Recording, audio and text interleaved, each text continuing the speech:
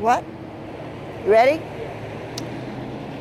Hi, I'm standing in front of the famous Bristol, Virginia/Tennessee state line sign that has been here, I want to say about 100 years, denoting State Street and the border between Tennessee and Virginia. I'm standing on the Virginia side. If I were to go across the street, I would be in Tennessee. Bristol's a cool little town in that it's got 2 police forces, 2 tax structures, 2 everythings, and that the line is drawn right down the middle of State Street.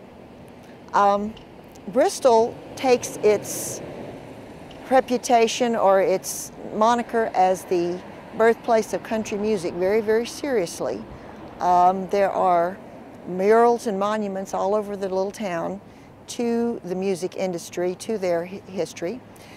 Bristol is considered the birthplace of country music because of the famous Bristol Sessions, which occurred in 1920, happened in 1927.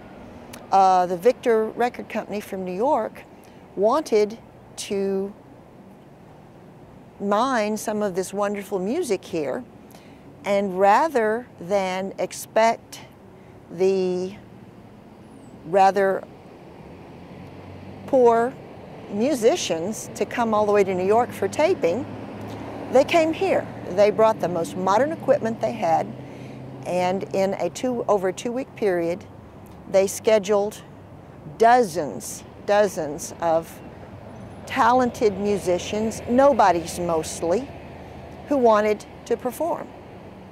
Among them, the Carter family and Jimmy Rogers, both of whom got their starts right here at the Bristol Sessions.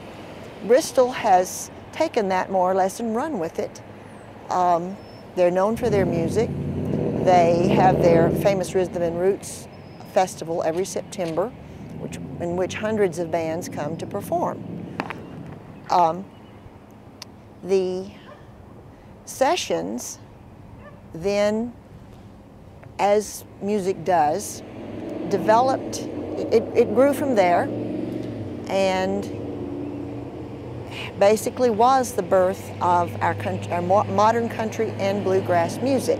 Now, I envision my characters knowing all of this, but I don't go into it much in the books because, frankly, they're like every other hometown kid. They take it all for granted.